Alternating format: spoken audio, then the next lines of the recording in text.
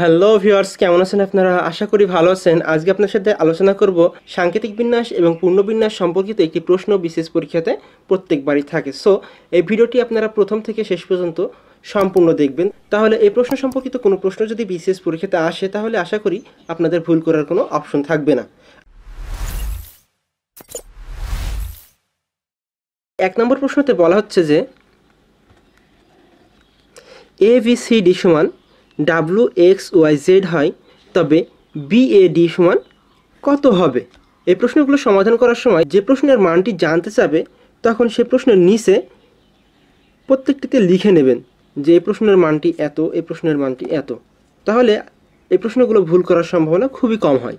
এখানে লক্ষ্য করুন যে ABCD সমান দেওয়া আছে WXYZ, অর্থাৎ A সমান হচ্ছে আমাদের W, B সমান হচ্ছে আমাদের X, C সমান হচ্ছে Y এবং D সমান হচ্ছে Z। তাহলে আপনার প্রথমে জানতে চাচ্ছে যে B সমান কত? B সমান হচ্ছে আমাদের X, এখানে X লিখে নেবেন। তারপর জানতে চাচ্ছে যে A সমান হচ্ছে আমাদের W, তাহলে X W এবং D সমান হচ্ছে আমাদের Z, তাহলে Z, অর্থাৎ উত্তর হচ্ছে আমাদের XWZ। এবার আপনি আসুন অপশনে যে কোনটাতে XWZ আছে। অপশন ঘতে লক্ষ্য করুন যে NYV আছে, এটা না। তাহলে WXZ আছে, এটাও না। তারপর হচ্ছে আমাদের XYZ আছে, তাও হচ্ছে না। তাহলে হচ্ছে আমাদের XWZ, যেটা ক অপশনের সাথে মিলে যাচ্ছে, অর্থাৎ আপনার উত্তর হচ্ছে ক, XWZ। তারপর আসুন 2 নম্বর প্রশ্নে। 2 নম্বর প্রশ্নে বলা হচ্ছে একটি সাংকেতিক পদ্ধতিতে VACA TE কে লেখা হয় AVACET, তাহলে LITERATE কে কীভাবে লেখা হয়? তাহলে আমাদেরকে প্রথমে লক্ষ্য করতে হবে যে আমাদের পরিবর্তনটা কিভাবে হয়েছে, অর্থাৎ VACATE পরিবর্তিত হয়ে কি হয়েছে সেটা আগে লক্ষ্য করতে হবে। আমরা লক্ষ্য করলে দেখতে পাচ্ছি যে আমাদের জোড়ায় জোড়ায় পরিবর্তন হয়েছে, অর্থাৎ VA কে AV, CA কে AC এবং TE কে ET, অর্থাৎ পরেরটা প্রথমে এবং প্রথমেরটা পরে এসেছে। অর্থাৎ VA হয়ে গেছে AV, CA হয়ে গেছে AC এবং TE হয়ে গেছে ET। তাহলে আমরা পরিবর্তনটা বুঝতে পারলাম। এখন আমাদের সাথে যেটার মান জানতে চাইছি আমরা এখন সেটার দিকে লক্ষ্য করব, অর্থাৎ এটাকেও আমরা জোড়ায় জোড়ায় পরিবর্তন করব। অর্থাৎ LI আছে, তারপরে TERAET। এখন আমরা এটাকে পরিবর্তন করতে গিয়ে লিখব সরাসরি যে LI থাকলে এবার কী হবে IL, তারপরে TE থাকলে ET, অর্থাৎ প্রথমেরটা পরে এবং পরেরটা প্রথমে চলে আসবে ET।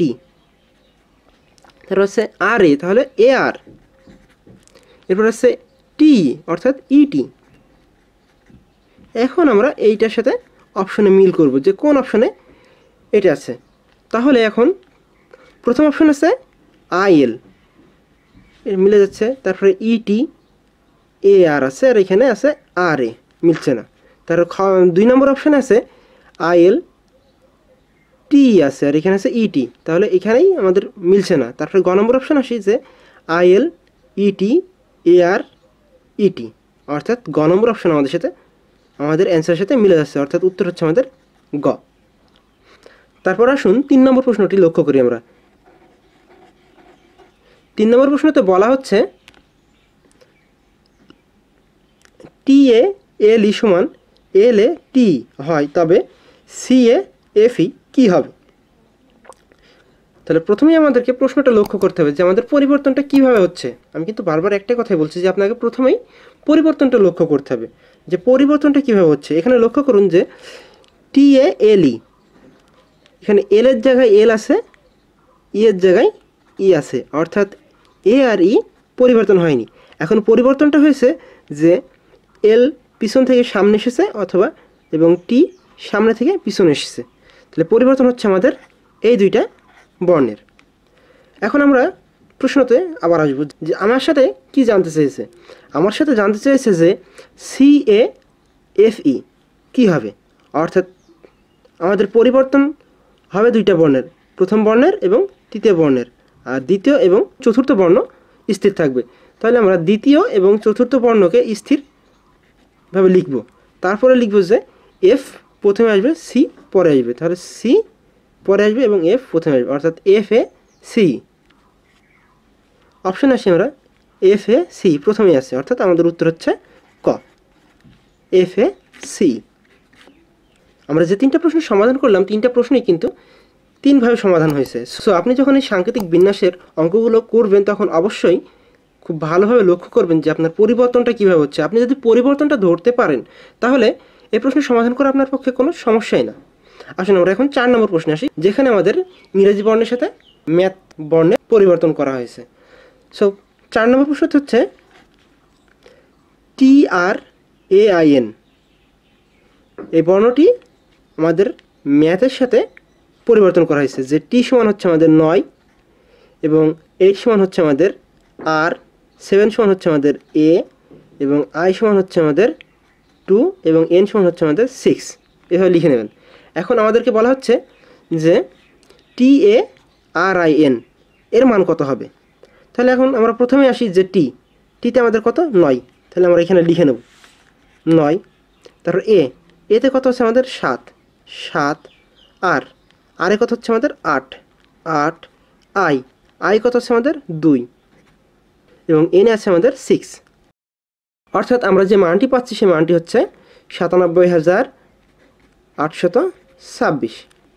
তাহলে উত্তর হচ্ছে 97,826, এটা হচ্ছে না 97,826, এই যে অপশন খ, আমরা উত্তর পেয়ে গেছি। তারপর আসলে আমরা 5 নম্বর প্রশ্নের সমাধান করব। আজকে 5 নম্বর প্রশ্নের সমাধান করেই আজকের ভিডিওটি শেষ করব। 5 নম্বর প্রশ্নতে বলা হচ্ছে PLAY প্লে সমান 8, 1, 2, 3, অর্থাৎ আমাদের এই মানগুলো P সমান হচ্ছে 8, L সমান হচ্ছে 1, A সমান হচ্ছে 2 এবং Y সমান হচ্ছে 3। খুব ভালোভাবে লক্ষ্য করবেন আপনি যখন অঙ্কগুলো করবেন।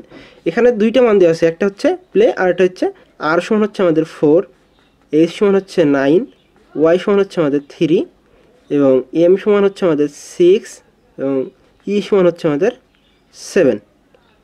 অর্থাৎ দেখুন এখানে যে Y 2টা আছে, তার মানে কি মান কি আলাদা হবে না, 2টাতেই মান কিন্তু সেম আছে 3।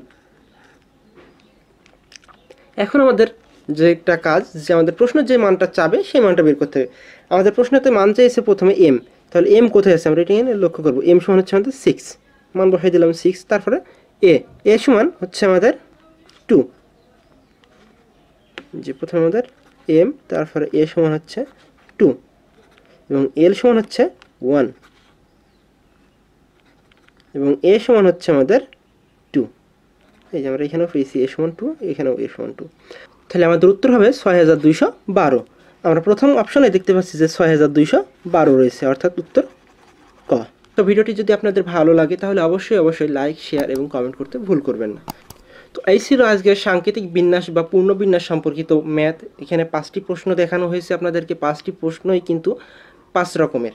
সো আপনারা ভিডিওটি আশা করি খুব ভালোভাবে মনোযোগ সহকারে দেখবেন, কেননা এই কোয়ালিটিরই একটি প্রশ্ন আপনি বিসিএস পরীক্ষাতে পাবেন। তো আপনি যখনই প্রশ্নটি সমাধান করতে আসবেন তখনই প্রশ্নটি লক্ষ্য করবেন যে আপনার পরিবর্তনটা কী ধরনের, তারপরে আপনি আপনার প্রশ্নতে আসবেন যে আপনার সাথে তখন কি জানতে চেয়েছে। আসলে আমি যেভাবে অঙ্কগুলো করলাম আপনি যদি সেইভাবে ফলো করেন তাহলে আশা করি এই ধরনের প্রশ্ন আপনি কখনোই ভুল করবেন না। সো এতক্ষণ ভিডিওটি দেখার জন্য আন্তরিক ধন্যবাদ।